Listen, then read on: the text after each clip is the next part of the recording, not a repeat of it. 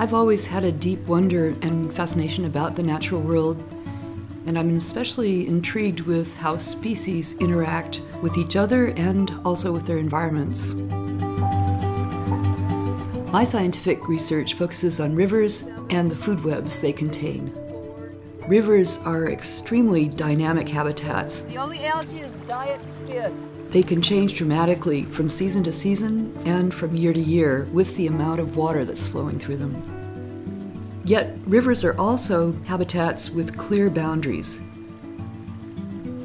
With a little work, you can follow the key river food web members as they go through their daily lives and watch their numbers and their interactions change over time.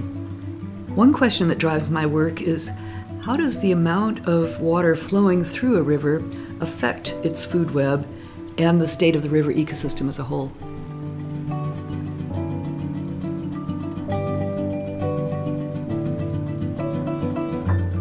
To answer this question, I've been studying the Eel River in Northern California year after year for the past 25 years. That drains much less area. You get a tape too, Victoria? Okay. Our Eyes on the Eel survey is 10 Berkeley students and me, and we go out 3 times a summer. We focus on 3 groups of organisms to get a picture of the river's food web: the fish, the aquatic invertebrates, and the algae. Now, algae are the base of the food web. They are at the lowest trophic level. The amount of algae and the type of algae both determine the health and diversity of the insects that eat it, and in turn, they determine the food supply for the fish that eat them. And then there are bigger fish that feed on the little fish. So all of this energy is flowing up the food web. And then the size classes, We always start with the big fish. That's because the big fish in the pools spook most easily. So we need to count them first, or we'll scare them off when we're taking our other measurements. When we snorkel the tributaries, one thing that is true for most tributaries in this part of the world is they're cold. So I put on a big dry suit, I zip it up. I have a dive slate on my arm. I typically know the type of organisms I'm going to run into in the tributaries, and I have different size classes which relate to different ages that we're interested in. You need to move very quietly, very slowly, and you don't want to be spooking fish. And it's such a neat experience to get to put your head underwater and join this aquatic world that you never get to be a part of otherwise. So I'm going to go snorkel up the pool, and we can start bugs and algae down here right now, if you want to get going on that. Once the larger fish in the pools have been counted, we count the juvenile fish from the shore. We take counts in 3-minute increments, carefully noting the species and size class of the fish. 2, 1, stop. When we finish counting the fish, the team moves on to measuring the second component in the food web, the amount of algae that's there, or what we call the algal standing crop. Nice catch. The quickest way to get a picture of what the river habitat looks like at the moment is to throw a measuring tape across the stream, so it's a cross section. A river is essentially a collection of pools connected by shallow riffles. We measure our cross sections in both pools and riffles. And then you make a measurement from the water surface down on the stream bed at even intervals. The depth is 19. You can quantify the texture of the substrate. Is it cobbly, bouldery? Is it sand? Is it mud? What are the major algae that are growing there? That's enough information to draw a picture of what the algal standing crop is doing and how it's changing seasonally. When we're done surveying the habitat and the algae, we move on to the aquatic invertebrates. The riffle is where a lot of the bugs grow.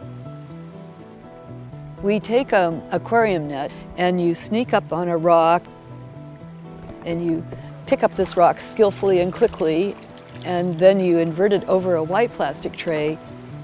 You're looking at these tiny things, but they are so diverse, and some of them are so brave. They're little predators walking around trying to pinch the ruler that you're trying to measure them with, and we just get so fascinated.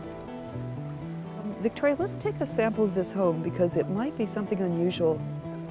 When we are keeping track of the species, we can follow their densities from year to year.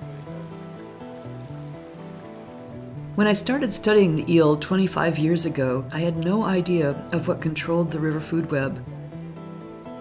What we have discovered is that water flow in the river over the entire year determines the state of the summer food web. We have identified 3 main states that can develop during any given summer. Oh, that is really good. The first state is what you get in a typical year. A typical year here has a wet winter and a drier summer that still has enough flow to support the algae, the invertebrates, and the fish. You don't see the algae or the bugs accumulate, you see the fish accumulate. That's an ecosystem that we tend to like for the clean water benefit and the biodiversity in the fisheries. The second state occurs when we have a drier winter, so we don't get scouring winter floods. And one insect in particular, an armored caddisfly larvae, can take over. And it's heavily armored, as you can see from the rocks. So we can think of this second food web as having only 2 trophic levels. Algae goes straight into these armored grazers, but the energy isn't transferred to the predators. Still, if there's adequate river flow, the water stays clean, even if the fish aren't growing that well. Then recently we're learning about a third state, which is the cyanobacterial state. So with the extreme California drought that we've had, drying up our rivers to the point where the flow gets stagnant. So if the flows get stagnant and warm, then the good algae start dying. And what proliferate, living off of their rotting, releasing nutrients, are cyanobacteria. Not all cyanobacteria are harmful, but some can be toxic to mammals. The ones in the eel and in the Russian so far look like they're neurotoxic, because if the dog runs into these proliferations of cyanobacteria and licks its fur, it dies in convulsions within 20 or 30 minutes. Extreme summer drought can allow cyanobacteria to accumulate. If, on the other hand, there's enough winter and summer water, food webs sustain algae and invertebrates that support fish, and this clearly benefits humans. But there are more pieces of this puzzle than just fish and humans. Flow 10 to 20. For example, what fish need for flows and cold water is not particularly good for the river-breeding frog. The river-breeding frog needs areas where the little egg masses won't get washed away. There's a riffle about... So if you had a dry year, it might be a good year for frogs. Once we're all done with bankside counts, we'll split into 2 groups. If observing and measuring the rhythm of this river system for 25 years has taught me one thing, it's this: there is no single optimum state. Complex natural systems require a lot of variation.